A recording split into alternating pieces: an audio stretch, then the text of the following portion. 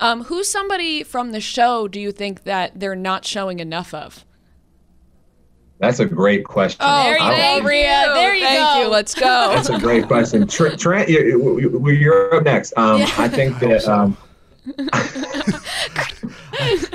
I hope so. I'm going to try to think of one. I'm going to try to think of a great question. I think that. I mean, the reality is there's not enough time to showcase everybody, but specifically Kit. Like I think that. Really, I'm shocked by that. Yeah, I'm actually not.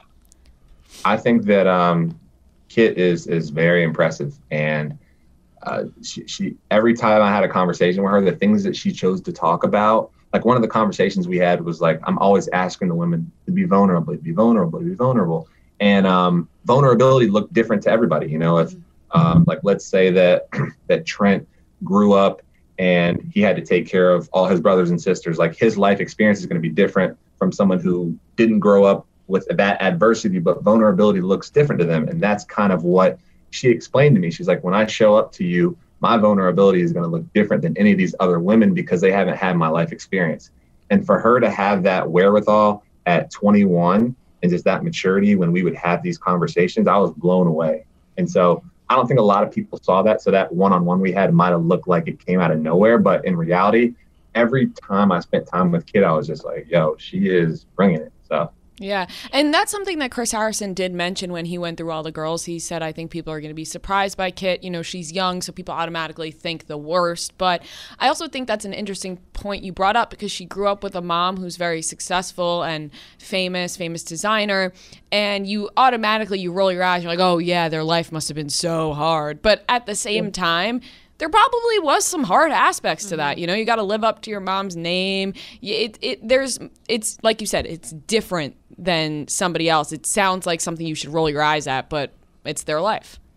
Exactly. Yeah. Like, what do you expect from people? Like, it's a life that I hope to provide for my kids one day. You know, we all work hard to provide X, Y, Z, and I feel like people are ashamed for when they get there and having those things. And she embraces it, wears it on her shoulder, and she's proud of it. And again, as being one of the younger women in the house, to be that mature every time we had a conversation was like, yeah, it was impressive. How impressed? Because I felt this way watching it. How impressed were you by Michelle? Because on your date, that to me, watching your face in those moments, because you do kind of wear your emotions outwardly, like it's easy to tell, I think, sometimes how you're feeling.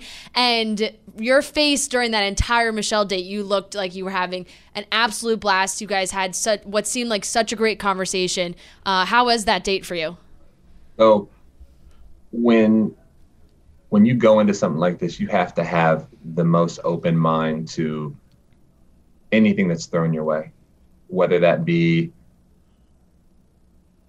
new women coming 3 weeks in and in your gut feeling like there's something there. And that's what I felt when I met Michelle. I'm like, yo, I need time with her. I've missed out on 3 weeks with her. Like, can I get a one-on-one tomorrow? And everything that I was feeling was verified through that time, and what she chose to talk about, what's important to her, the fact that she's so intentional again with her thoughts and why she's there.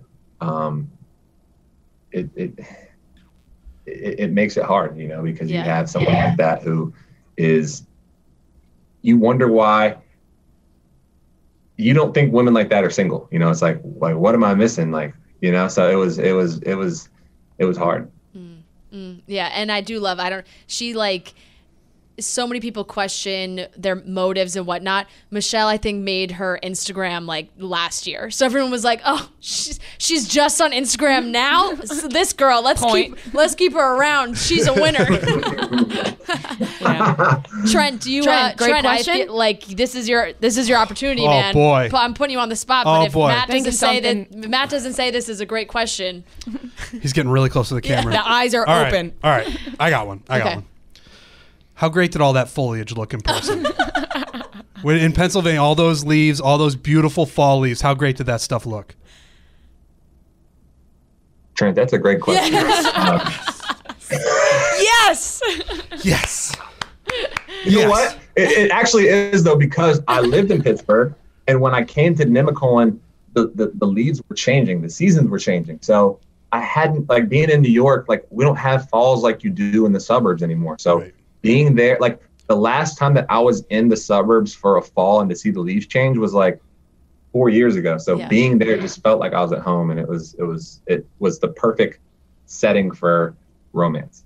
Amazing. Love it. We quickly, we know that Tyler is showing up next week. We saw him in the preview. You're already laughing, so I feel like Tyler's going to have quite a showing. Is there anything that you can tease for Tyler's appearance? I'm going to give, since y'all are my favorite, I'm giving y'all the exclusive. You heard it here first. Oh, boy. Oh, let's go. Tyler falls for somebody that week. Whoa! Whoa. Wow. Amazing. The headlines write themselves. Yeah. Wow. Thank you for that, Matt. Amazing. Wow. And, Well, what a and I'm going to add tease. one last thing. Yep. Tyler falls for somebody that week, and it's not who you think.